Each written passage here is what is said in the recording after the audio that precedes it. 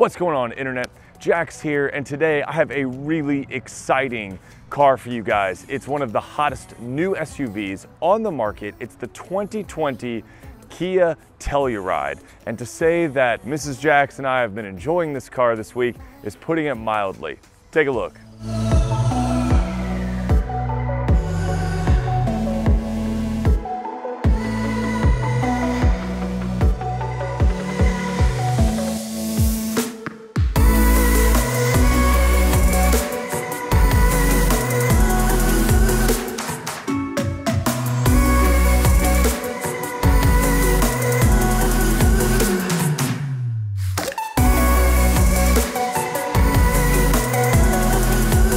Now, before we get too far into this review and before I bore you with all of the facts and figures about this car and what I think of it as an automotive enthusiast, I think it's important to kind of hear from what Mrs. Jax thinks of the car, because this is a family car. This is the kind of car that your wife will likely be driving around with your children in tow, or you will be driving with your wife and children in tow as a family going to various school functions, sporting events, and whatnot. And so I threw Mrs. Jax into the driver's seat, not literally, figuratively, because I'm a charming and respectful husband. And I asked for her opinions about the car straight up with very little background on the driving experience or the user interface. And this is what she thought of the car from a completely sort of blank canvas perspective, her first impressions of the Kia Telluride. So driving the Kia Telluride, and it is hands down my favorite of the cars that I've driven, which is shocking. I did not think that I would say that. I just never thought of, it's just not a car I would have thought that I would have loved, and I absolutely love it. Like, I'm dreading it leaving. It just drives so nice. It feels like it's meant for me. It's got just the right amount of luxury. Everything feels nice, everything looks nice, and it's very user-friendly. I can use all this really easily when I'm driving. I used the cruise control yesterday for the first time, which might be one of my favorite features. I was driving on 400, so there's cars everywhere, and it shows you in the heads-up display who's in front of you, who's next to you, how fast you're going, how fast the speed is set for. Just super, super, super user-friendly. And I mean, it had to come to a complete stop at one point, and it does it all for you. You don't have to touch anything. I mean, you need your hands on the wheel, but it turns the wheel for you. I was just super impressed. One thing I love is that I just put my blinker on, and there's a video right here of what's happening to the side of my car, so you can see the curb to make sure I don't hit the curb, which I've never seen that in a car, so that was really cool. I love the camera here that shows me when I'm backing up. It shows me the backup camera. It also has the overhead camera, so I can see what's happening above me, which is really cool. You can see when you're pulling into a parking spot. I like turning that on. I can see how close I am. I always feel like I'm not sure if I've pulled up enough, or I have to get out of the car and see if I park good on both sides or whatever. And you don't have to do that in this car. You can also, there's a little button right here so you can press the camera to view. So like right there, and you can press the camera to view anytime you want to see it. I like the charging. There's like a charging pad, whatever, like a wireless thing. You can just set your phone there and it charges. It's got USB and charging cords up here, so 2 different places. I really like the Apple CarPlay. It works great. I was using it the other day listening to my music and watching the navigation. So I love that. The sunroofs are awesome. I love the rear sunroof. Oh, the talk now. If you press this button that says talk now, you can talk to the people in the rear. I don't know if you can hear it, but it like echoes back there and they can hear you. So for those of you who are mothers or dads or whoever's driving and you have kids in the way back and you're like, be quiet, stop fighting, don't touch your brother or whatever, they can hear you and you don't have to yell, and then you just turn it off. And so that was pretty cool. My kids thought that was neat. Also, when you get out, so when the kids are with me, I mean, I don't really need this because I've got older kids, but if I had younger kids, this would be a really good feature. You can, when you get out of the car, it shows a little thing. It says alarm, check rear seats. So if there's anybody, it would remind you for those terrible stories you hear, but you wouldn't forget if you had a kid back there. So I think that's really neat. The cooled seats are very nice. I have it on right now because it's, a 98,000 degree day in here in Georgia, like usual. The cooled seats work really well. I obviously haven't used the heated seats, but I'm sure they work well. The steering wheel is a heated steering wheel, which I also really love the steering wheel. It's very smooth and like a good a good size for a steering wheel. I like the way it feels. So I just turned my blinker on, so I'm seeing my camera right here to make sure I'm not too close to the curb. And when I was getting over, it reminded me you can also like, it's got the heads-up display up here, which shows your speed. It shows the speed limit. By the way, it shows the speed limit up there. I can see the speed limit right here, and the speed limit is right here. So 3 different places that it tells me what the speed limit is. So, you know, those times when you're driving on a road and it hasn't showed you the speed limit in forever, that's not really an issue. But it shows me where the people are when they're in my blind spots. It lights up over here on the side. So I like that. That's something I would especially use. I used it all the time when I was driving down the highway yesterday. And then in the heads up, when you do the cruise control, the heads up display also shows you when people are in your blind spots. So there's just so many really neat features that make me feel like I'm very safe when I'm driving this car. I feel like I know what's going on around me. I can use it. I've been in cars where I'm like, I know it's got all these features, but I can't figure any of this out. I can't figure out the cruise control. I can't figure whatever. And this car is not like that. It just all feels very user-friendly, very intuitive. There's also a really great place back there to put my purse, which I know is a strange thing, but when someone's in the seat over here, it's normally where I put my purse. I need a good place to put it, and there's like a little crevice back there between the kid seats. So I guess my one complaint right now is that it's hard to see the heads-up display when I have my sunglasses on, but because it's sunny out here. But when I take the sunglasses off, it's really bright. So that's just, you know, my polarized sunglasses, I suppose. So that's not really a car issue. But I mean, other than that, it's just really, really nice. The seats feel great. Everything feels great. I honestly have zero complaints. And people look at it, they're like, whoa, I went to a little kid birthday party the other day, and it was, you know, parents, so there was dads there, and I pulled up and I was by myself, and when I got out, there was like 5 different husbands. They were like, who's that car? What is that? Is that, they thought it was a, you know, they were like, what is that? And they all were looking inside, and I'm thinking, wow, who would have thought that 5 grown men would have, you know, be looking all inside this Kia Telluride because they were so impressed with, just by the looks of it. On the outside is what drew them in. So I was super impressed by that. So it's kind of fun having a car that everybody thinks looks really great. He's had sportier cars that, while they were fun to drive, didn't feel like it was meant for me. So it's just the right amount of luxury, the right amount of beauty. I mean, I think it's a beautiful car, the wood accents and stuff, and it feels like the perfect size for me and the kids, and I really, really, really love this car, and we'll miss it greatly when it goes away. So we were just in a crowded parking lot, like a little shopping area, and one thing that I hadn't noticed before, so I guess I hadn't backed out of a parking space before, but when you back out, it has the rear sensing whatever, so the wheel it shows you on the rear camera like an error, like a, I don't know, like an orange cone kind of thing, like a little error, and it also shakes the wheel, so it kind of vibrates it a little bit to get your attention that someone's coming. So it was really nice, because in like that parking lot, it's hard to know if people are coming. You kind of, one of those things where you kind of inch out and hope no one's there in a road where you don't have great visuals. So I thought that was a very a nice touch. That I would use often. I know a lot of cars don't have a middle seat, but I really like that because then they have the armrests that you can put down and stuff, which I find very nice. Also, this isn't normal, I don't think, but these 2 seats back here, you can do heated seat and cooled seat, which is so cool. And there's so many outlets back here and so many different ways to charge things. So there's a USB here, and then down there's one that like, I don't know what kind of plug it is, but there's one like that. And then there's a whole outlet one back there, which I find very cool. And then there's cup holders right here, which is very nice. And yeah, I like it a lot. I like the cooled and heated seats because normally only mommy and daddy get those, but now I can have them too. And I don't like the rear seat thing where they talk to you, because then I have to listen. And I can't tell them that I didn't hear them. So, and I also like the sunshade, because then it blocks the sun and it's not in your eyes. And the seat's comfortable because I fell asleep the other day in here, and I should have had the armrest out, but I forgot. And there's also a little hook on the back of the seat, so that like when you're coming back from school, you can hang your backpack there or something. Like if you're on a road trip, you can hang up your bag that you're using. I really like how there's a sunroof in the back, so you know, it's like I'm sitting back here, I get some sun, not too hot, but I get some sun. And I also like the roof is really soft. Like, I don't know what it is, but it's just really soft. Now, before we get into the facts and the figures and we start talking about the details of the Kia Telluride, we have to address the elephant in the room. And by elephant in the room, I mean the fact that this car looks freaking amazing. The Kia Telluride is a successful design on pretty much every front. The front end of the Telluride is unique yet distinctly Kia. I think the sort of tiger nose grill that Kia calls it, whatever it's called.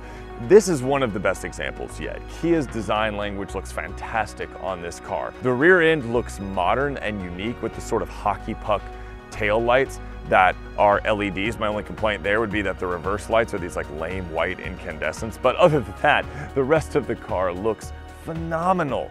This is an extremely stylish SUV. You'll see inside as well as outside.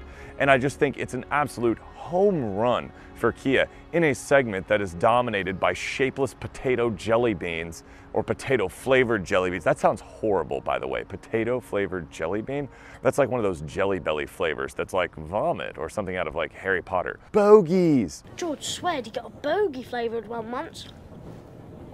And this distinctiveness really helps the Telluride distance itself from a crowded field. Honestly, this car looks way more expensive than it is. And I was asked by numerous people, what is that? Is that a Kia? Oh my gosh, that's incredible looking. And it really begs the question, why would you spend $10,000 to $20,000 more on a luxury branded SUV that is arguably not any better, if not as good, and is probably smaller than the Kia Telluride? It's a fantastic value and a very unique look that Kia has created here. And between you and me, and not between you and me because this is on the internet and that's a stupid thing to say, but between you and me, it looks a lot better than the Hyundai Palisade. I'm not a huge fan of the Hyundai Palisade. It has many of the Kia's features and it is also itself a very strong value proposition. But come on, that looks 10 times better. So, what do you get for your money? Well, quite a lot. So with the Kia Telluride on the outside, aside from the gorgeous sheet metal, you get a 291 horsepower V6 engine and 8-speed automatic transmission that can tow up to 5,000 pounds as equipped. Now, a couple of things about the power. First of all, it is more than adequate. 291 horsepower, geared the way it is plenty to get this rig up and moving. And never once did we want for more power. Now, it might not be as outright fast as something like the Honda Passport, which is a bit smaller and his engine is sort of better geared, better suited to acceleration. But the Kia Telluride is plenty quick and it will satisfy your need for acceleration. I was never left wanting for power, but Kia, come on. The Stingers, twin turbo V6, or your V8, come on. In a Telluride like Ultraline or whatever you want to call the Kia, like step up, you know, what does Hyundai have in? Come on, we need Kia K or R or Murder Death Killer Wagon, something like that. Come on, you've got power. I know you got more power in there. A little more power would be awesome. The 8-speed automatic does the job very well. Only a couple times that I wanted to downshift and it wouldn't give me the downshift, but a lot of automatics are like that. It's in the name of fuel economy or whatever. It wasn't a big deal. Just a little prod of the accelerator pedal got the Kia Telluride up and moving in no time. Another thing about the automatic transmission is it is almost imperceptibly subtle. It is super smooth in its operation. And it's really a welcome kind of cruising companion. It just slides through the gears like warm butter on top of molasses coated with caramel or something else that is smooth. And that doesn't make sense, that's sticky. Something smooth. It's like warm butter drizzled over Barry Manilow. None of you have any idea who that is. I barely have any idea who that is. Let's think of something else smooth. It's like Logan Paul. No, wait, that's no. No, that's not a good idea.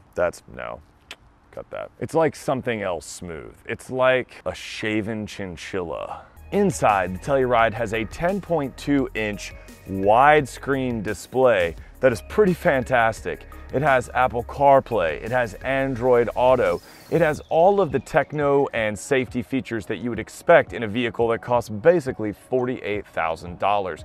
But to be honest with you, what you get for your money is far more than that. You get loads of useful technology and safety. Through the Kia Yuvo app, you can auto start-stop the car with your phone, you can set the climate control, and it will also, if you have a young child, send you an alert if it detects an occupant in the rear seat. That's huge. That's amazing. And we praise Tesla for having, you know, access to the car with their phone. And then Kia has this app that allows you to basically control the major functions of the car as you approach the vehicle, and it will even give you safety warnings in the event that it thinks someone is still in the vehicle. It even has a Find My Kia function so that you can locate your Kia if you had to park it somewhere or move it, or if it gets stolen, or if you just have trouble with parking lots. You know, if you're the kind of person that walks out of Aldi and you're like, where did I put my gigantic 3-row Kia? I can't see it in the Aldi parking lot. I'm just kidding. Why would you be shopping at Aldi if you drive this car? You should be shopping at Whole Foods, clearly, and parking among the Range Rovers and being like, I don't have to put my bill on the credit card. One of my absolute favorite functions in this car is the heated and cooled seats. And one of my children's favorite functions of this car is that the captain's chairs are both heated and cooled, which is awesome. Because how many times have I cranked up a hot car and they're like, send the air back here, we're melting. And I'm like, why are you complaining? You're lucky I feed you. I'm just kidding, I would never say that. But they love the heated and cooled captain's chairs. It makes for a very accommodating ride, especially on longer trips. It also has a pretty substantial Harman Kardon audio system. I am not an audiophile or someone knowledgeable in the ways of music, but I will tell you that this system sounds really good.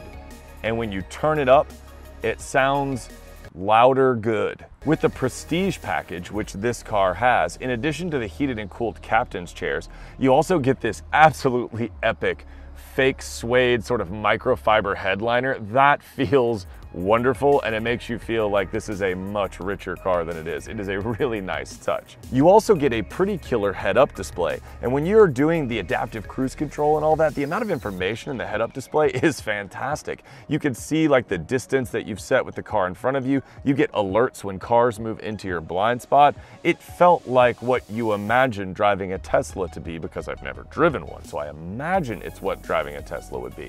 My only complaint is that the lane keep assist function does not work quite as smoothly as Honda's Honda Sensing function, and there's a little bit more of a ping pong if you don't kind of control the wheel. Very slight though, and you would probably be highly impressed with this system and the wealth of information it provides. It also has rain sensing wipers. I hate rain sensing wipers. Turn those off. This car also has a number of safety features to keep you and your family safe and sound, such as blind spot monitoring. It has safe exit assist, which means that it will override the child locks if it senses another car approaching to prevent the door from opening. So say you parallel park on the street, your kid goes to open the door, car is coming, it will prevent the door from opening to make sure they don't open their door into the path of an oncoming car. That is super cool and super safe. Also, side note, this is me, 6'6", sitting behind me, 6'6".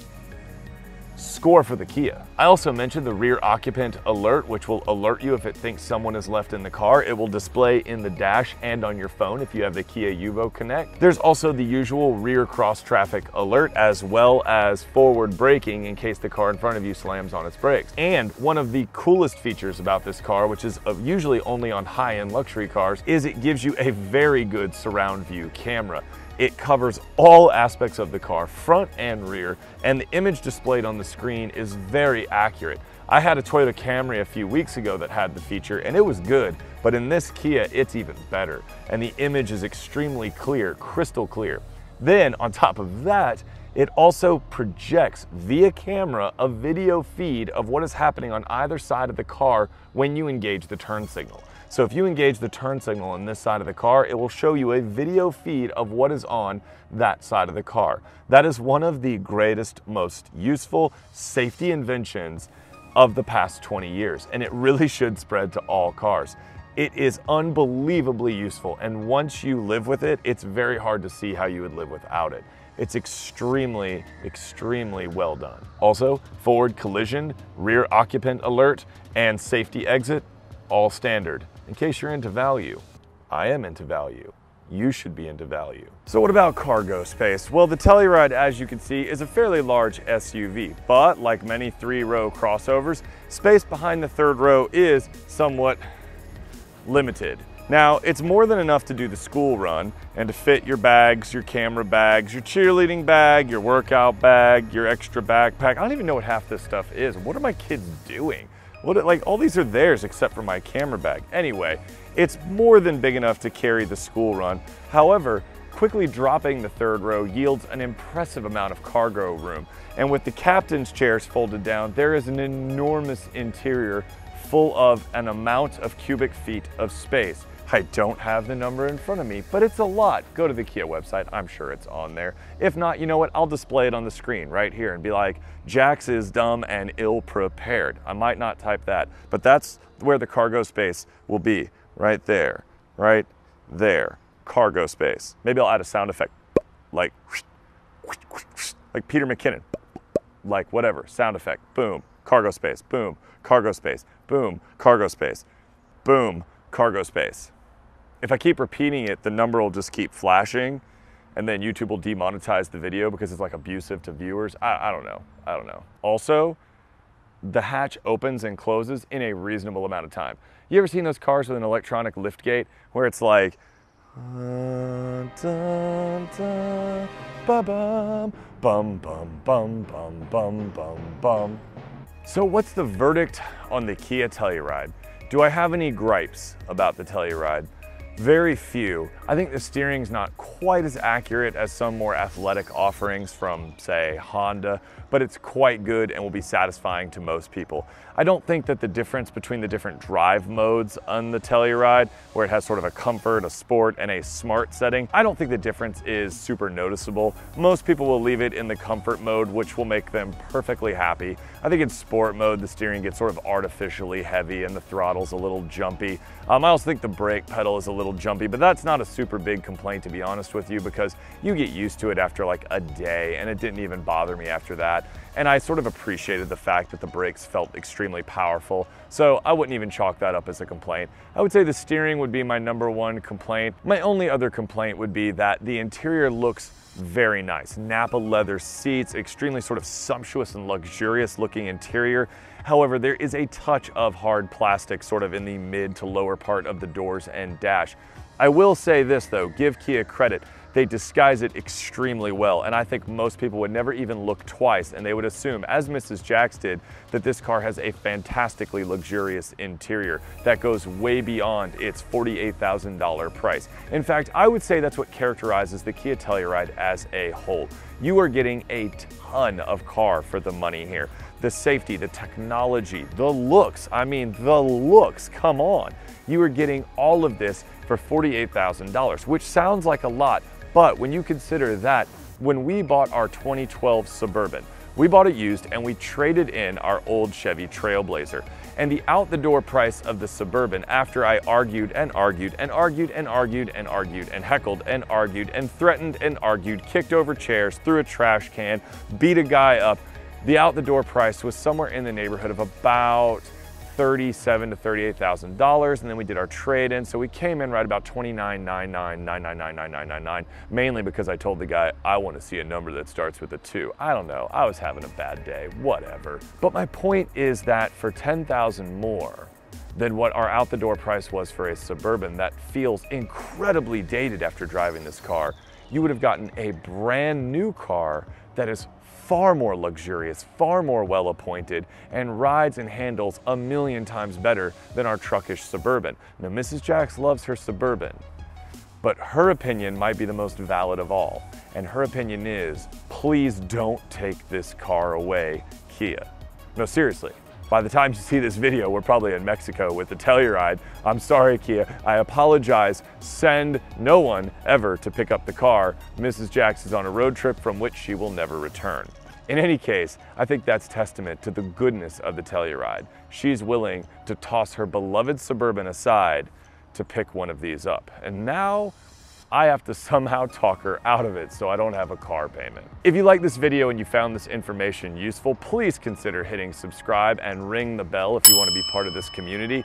I love doing these kind of reviews and incorporating my family in them. And if you have any questions that we could answer, me or Mrs. Jax or the girls for that matter, please don't hesitate to post them in the comments below and I will respond as quickly as possible. Also, if you'd like to see sort of more constant updates on what we're doing, Follow along on Instagram, Jax1079, and you kind of see a more up-to-date, real-time version of what I'm doing, reviewing cars, going to shows, checking out motorcycles, all that good stuff. But until next time, ride safe, drive safe, and I'll catch you in the next video.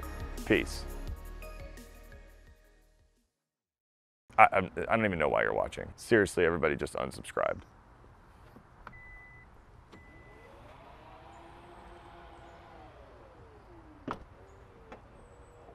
Locked. Oh crap, the keys. Why are you even watching at this point, honestly? Like, go to bed. It's probably 3 a.m. and you live in Denver. Go to bed. You have school in the morning.